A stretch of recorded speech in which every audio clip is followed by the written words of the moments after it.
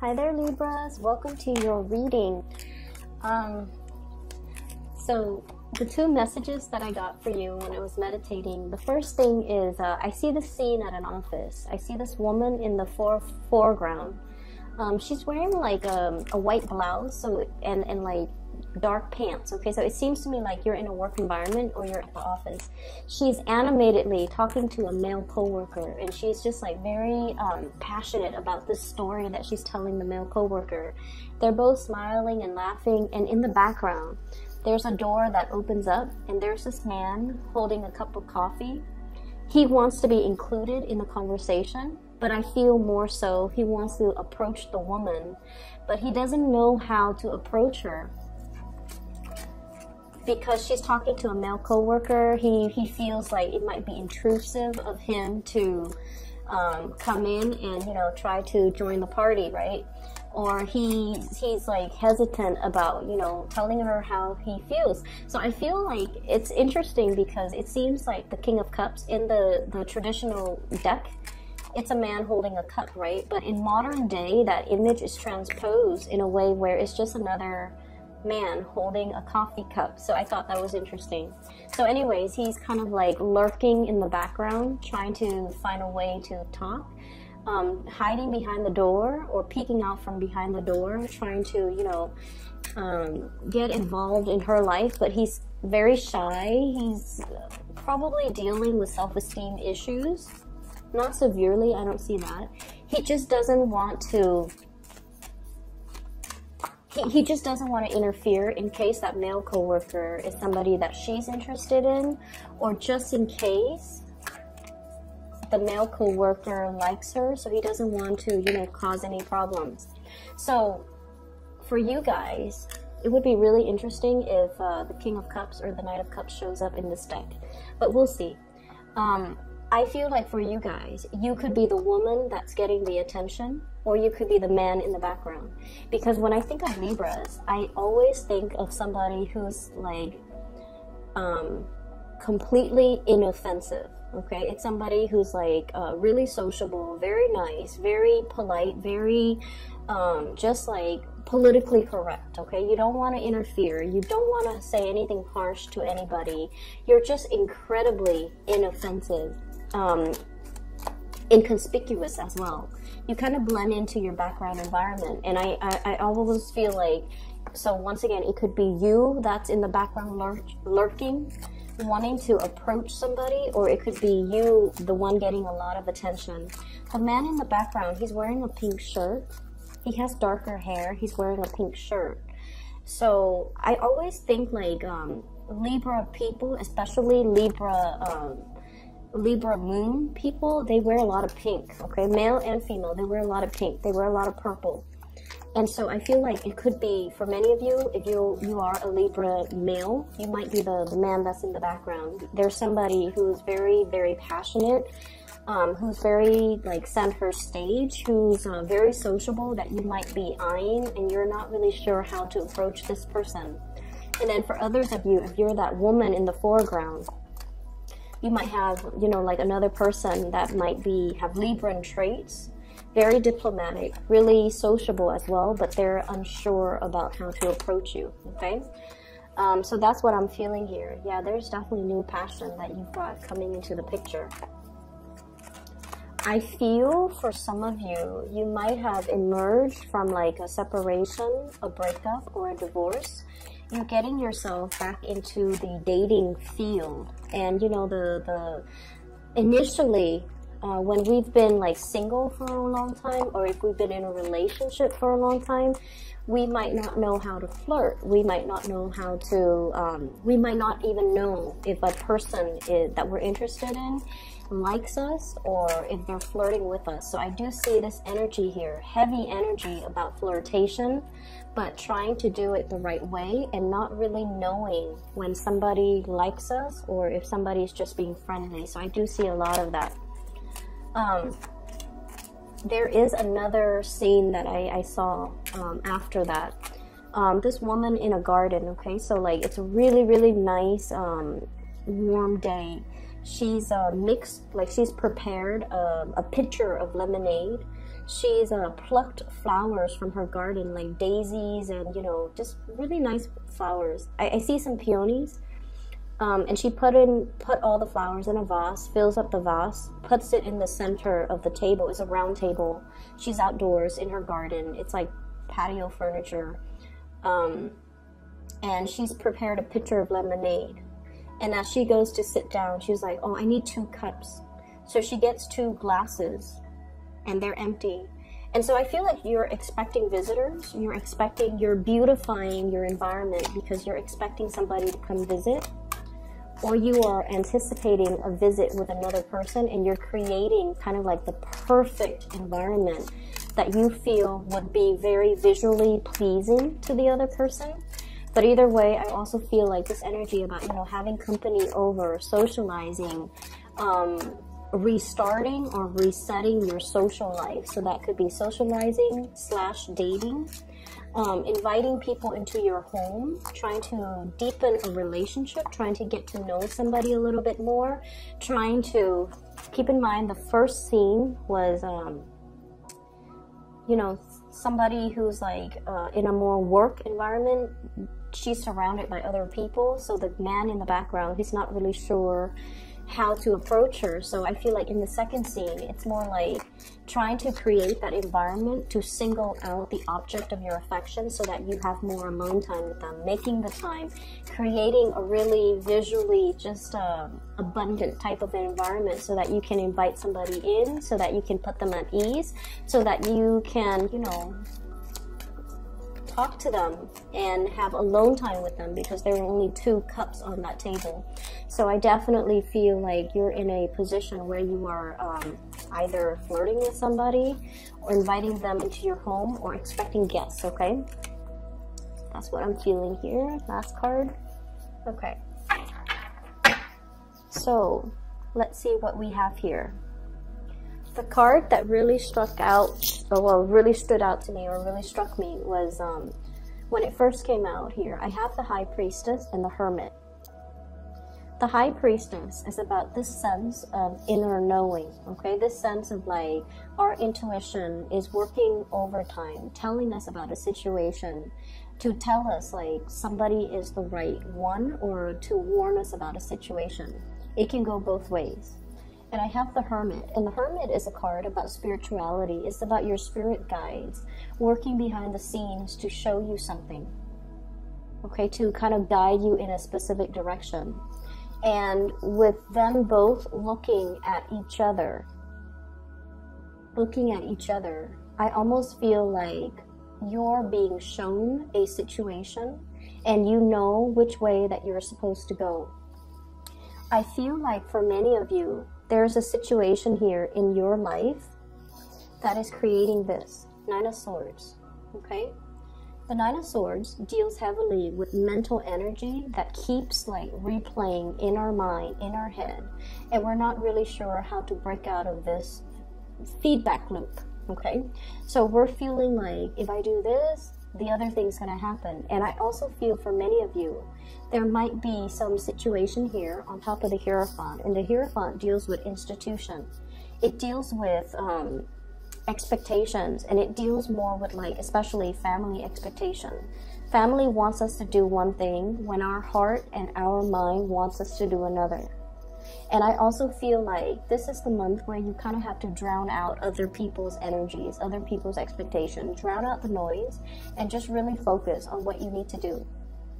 For many of you, I feel like you might be on the older age spectrum.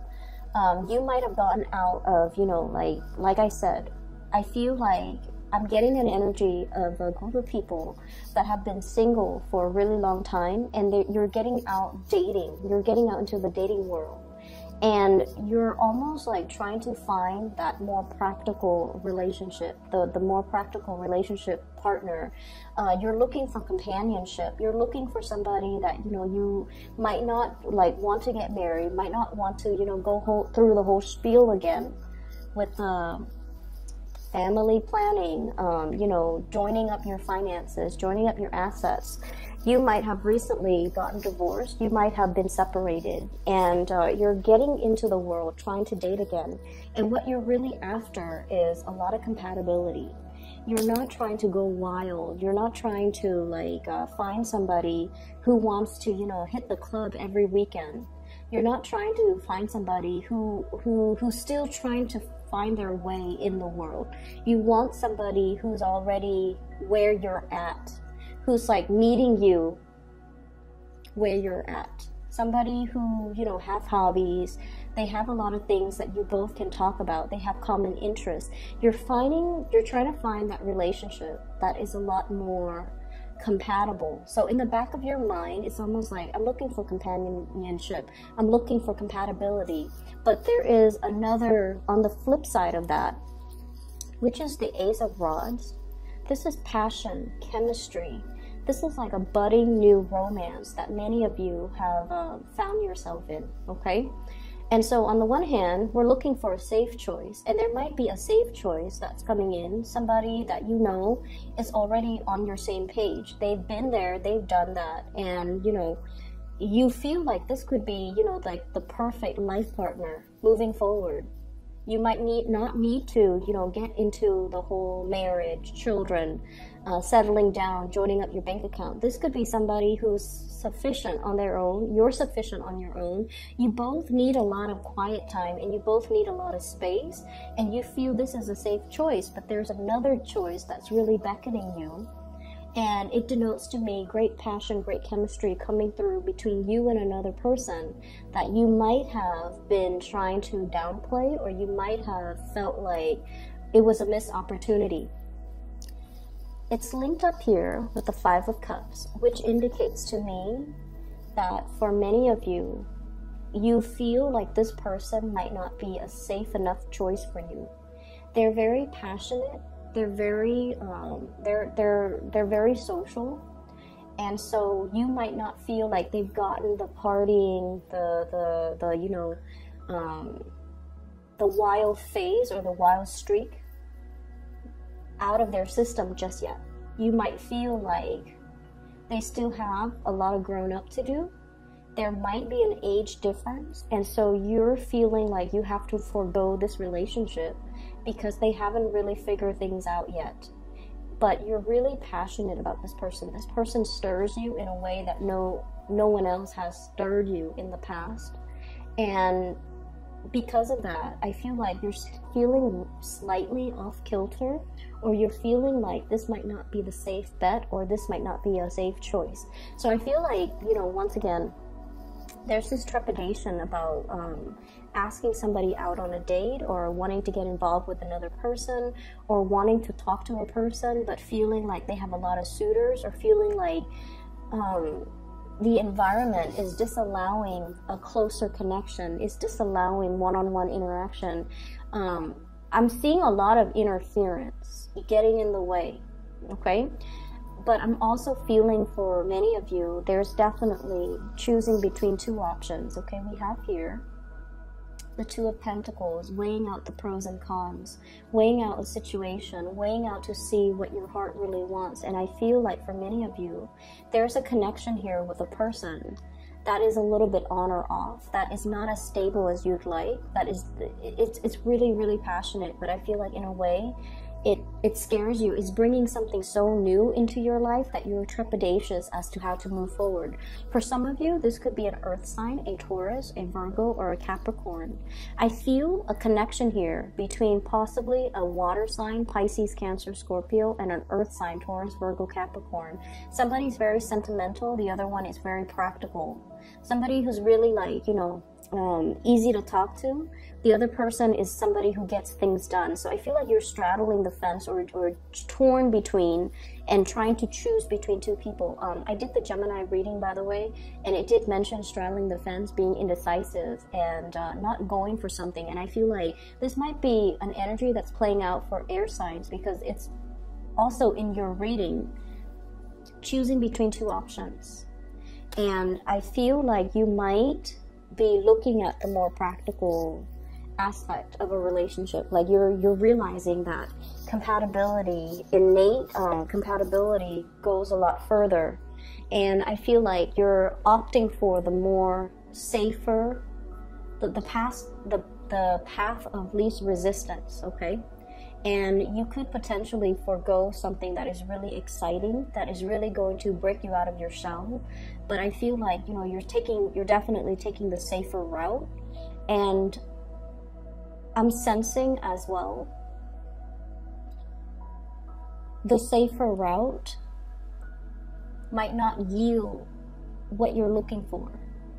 So I feel like whatever decision that you're making right now, you want to think about it a little bit longer, and you want to really be honest with yourself. You know, why am I denying this passionate side that this person is stirring up within me? Why am I foregoing that? Why does that scare me?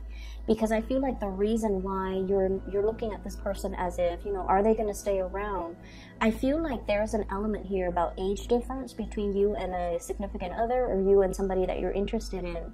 And you might be judging them based on their age rather than based on their life experience. So I feel like it's time to dig a little bit deeper and look at things beneath the surface. Rather than just looking at things at face value, you have to do a little bit more sleuthing, you have to do a little bit more observing, and you have to do a little bit more like, you have to understand as well where somebody is coming from, getting to the root of a situation, okay? The Hierophant deals with tradition. It's like long-standing tradition. It's somebody, it's a situation that is like, all the parts make up the whole.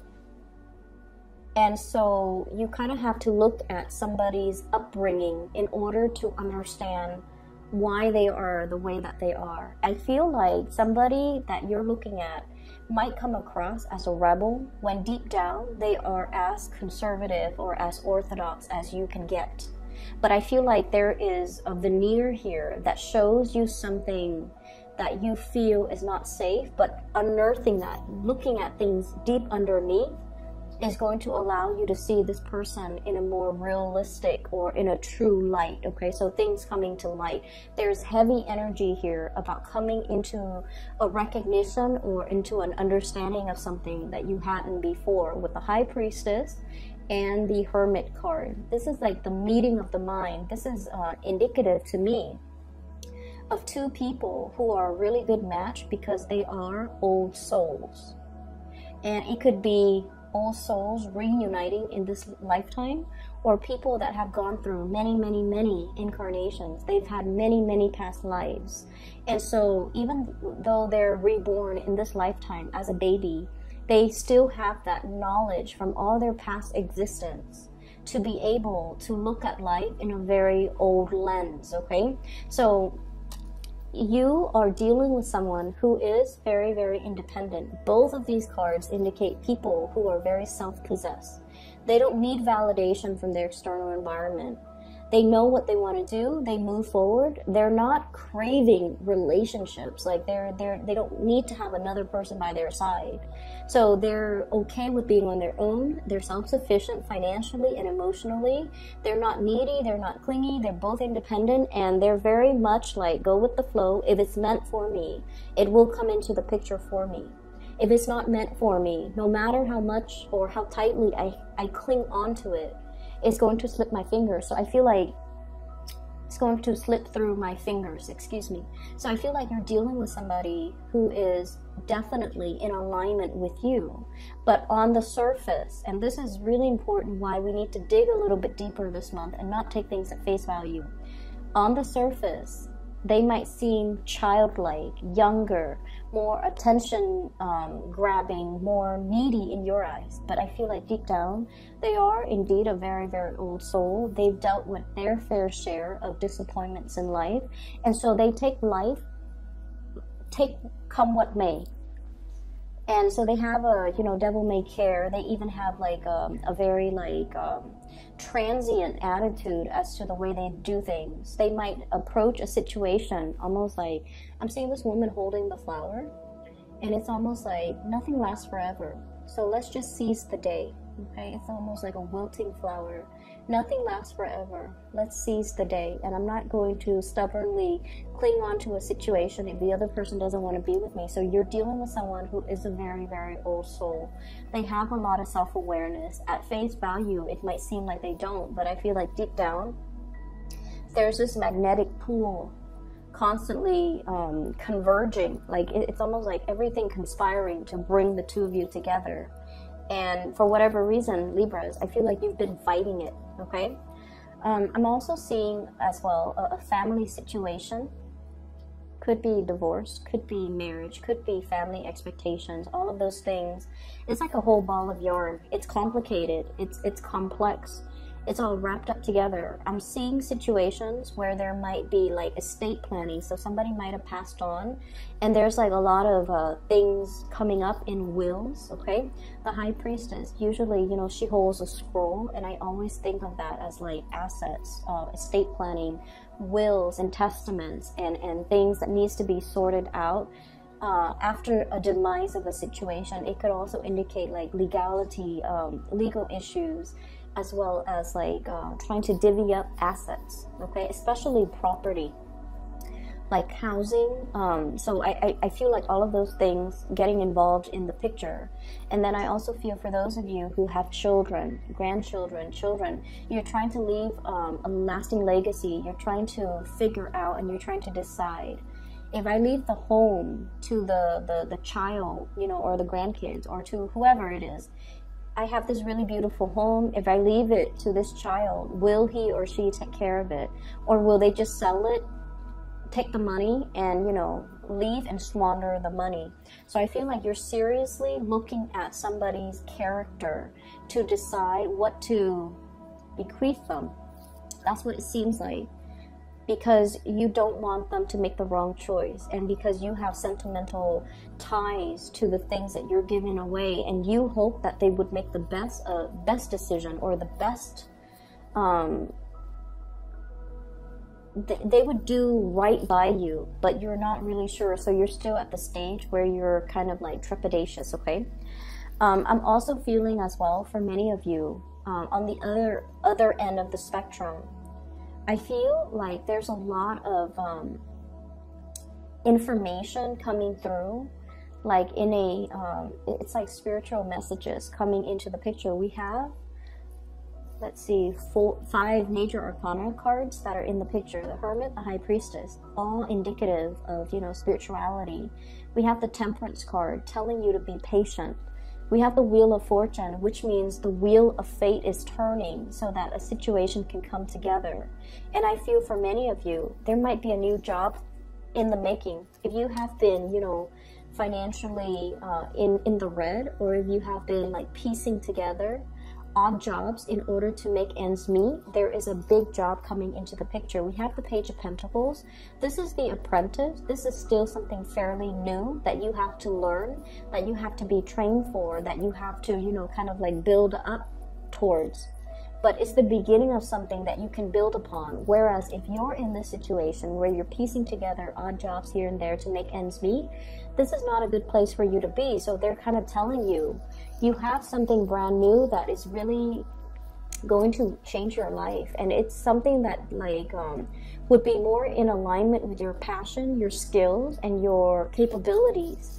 But it might not start out with everything that you're hoping for. So I feel like you definitely should try to take this and run with it, because it has a lot more growth potential, and there's a lot more that can be, at the end of the day, it's like this is the thing that can grow, okay? So even though it starts out like in a position where it's, you're looking at it, you're like, I'm making more here with both of these jobs, but these jobs might be part-time jobs. There's no pension, there's no health insurance, there's no stability. You might be let go, you know, when things get rough within that company or that organization. The work itself seems to be flexible, so it gives you that freedom of movement. But at the same time, you have to be at a point where you care a little bit more about your financial future. And so take on this. It's going to give you a lot more stability. So I feel like there's a choice that you're weighing out regarding your finances and regarding the work that you're willing to do or work that you're not willing to do, mainly because you're assessing whether or not it pays you well enough, okay? As I was talking about the job, my phone kept flickering. The lights kept flickering. So I feel like for many of you, really think about this decision. Let me pull out another card for you. Which way should the... Okay, well, one fell on the ground. Give me just a moment. Which way should the Libras... Which direction should they choose? I have here the Four of Pentacles.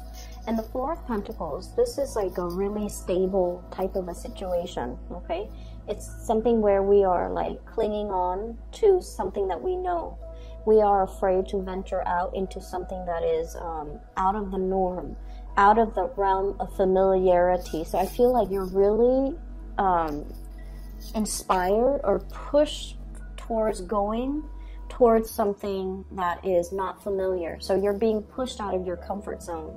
And I feel like it might be in your best interest to go that route because, like I said, the Wheel of Fortune, it brings opportunities. It's like the wheel turning in your favor. You're at a point where you're going to be met with a lot less resistance. Things are going to flow well.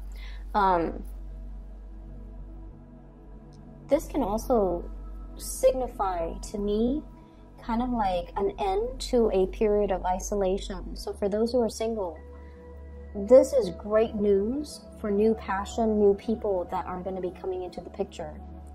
And I'm also sensing if you have recently, broken up with somebody, the wheels are turning once again for new people to be, for old people to kind of be like swept away into the past and new people to roll in, okay? So we constantly see this turning of the tides. So I feel like especially for people who have been single, the Hermit, okay? Single, not finding the right people, and you're at a point where you're just like, maybe I should just settle. Don't settle. Go for the new and allow the new opportunities to come in, even though it is a little bit scary. Just sort of like, that man wearing that pink shirt holding a cup of coffee. Go up to the object of your affection and just, push your way through. Be more assertive. Okay, so I feel like you're going to be able to get the attention from the people that you want. I feel like all the fears might be just in your head with this Nine of Swords. It's not in reality. I definitely feel like there's somebody there. It's like mutual reception. There's definitely somebody that's really interested in you too. So go for it, okay, Libras? The last thing that I want to end up with here and talk about is I have this Temperance card. I think this might be the last month that I do readings with these cards because the cards themselves, I feel like they're very hard to read. This is the Aquarian deck, and I'm an Aquarius, so I thought it would resonate more with me, but I just feel like I've never used this deck because it's just really hard to read. The lines are very angular, and I like more organic drawings, but enough about that. So what I'm getting from this, with this card, and it's really the way that the Temperance card is depicted. It's just an angel in this deck, okay? It's just somebody with a lot of inner wisdom and a lot of knowledge, and I'm almost seeing almost like a queen bee, okay? Like a beehive. It's somebody that nurtures, cares for people, possibly. You might be dealing with someone who is a very, very, very strong matriarch, okay? And this is somebody that has a lot of wisdom. So it falls right above the High Priestess. And the High Priestess is like somebody who, it's also a very strong matriarch, but her energy is a lot softer. And so the Temperance card is like this massive matriarchal beehive type of energy, queen bee type of energy. I feel like there's somebody in your life that might be overpowering because of their energy. They're very financially very stable. They're very self-made. They have also been through a lot, and I feel like they're giving you advice in a way that So just bear with me. They're giving you advice in favor of continuity. They're not giving you advice in favor of forging a new path, breaking free, and, you know, following your heart. So you kind of need to understand what advice you're getting from people and what their agendas are. Does that make sense, Libra? See both sides of the coin, okay? But especially, you have to understand where the other person's coming from and whether or not they're giving you advice that might be self-serving. So I'm seeing somebody who is a stickler for tradition. They're trying to uphold, they're trying to maintain that beehive. They might be trying to hang on very, very tightly to their power. Okay, so if you're coming to this person for advice, you have to understand that's where they're coming from. That's their world view, and that's their vantage point, and that's where they're trying to steer you. Not that they're manipulative. I don't feel that with this person. But I do feel that they come from a world where they are very much about upholding tradition. And so whatever it is that you're trying to do that is outside of the box, that is unconventional, you're not going to get the reception that you're hoping for from this person. And I do feel there's like this power, a really, really powerful woman in your midst, okay? And on the flip side of that, I feel like you're dealing with somebody, a partner, who is very, very spiritual. And I also see a situation where something is on its last leg, okay? I'm seeing somebody who, I'm seeing a conversation and somebody is saying like, you had the best years of my life, or I spent the best years of my life on you. And I feel like there's an element of a guilt trip coming on. So you want to be a little bit careful. Like, why are people telling you these things? What is their agenda? So I'm seeing somebody who's like, I spent the best years on you. I gave you everything.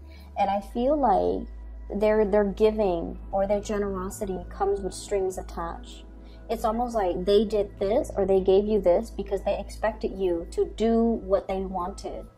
And I feel like you have to really look at the underlying motives a little bit more. We can't be the social butterfly anymore. We kind of need to like stick to one flower, and we kind of need to really understand the situation. We really need to really get to know on a very deep level about motives and about, you know, expectations. Okay, is this person giving me things with strings attached, or are they giving me things so that because they want what's best for me? So I definitely see a lot of giving with strings attached, and I feel like you're dealing with somebody like that. So I just want you to be a little bit careful, okay? On the relationship front, we do have Earth sign, Taurus, Virgo, Capricorn. I have Virgo coming up with the Hermit, and then I have Taurus coming up here with the Hierophant. I also have a passionate new beginning that's in the picture for you, fire sign, Sagittarius, Aries, Leo. And I feel like this is somebody that is, you think that they're wrong for you in so many ways. But I feel like they might be a breath of fresh air that will really inspire you and that will really help you break out of your shell in whatever capacity, okay? I'm going to leave it at that, okay, Libras? And I wish you the best for this month. I hope the reading is helpful. For those of you who are looking for spiritual guidance, I do have a link in the description box below for a psychic out of California.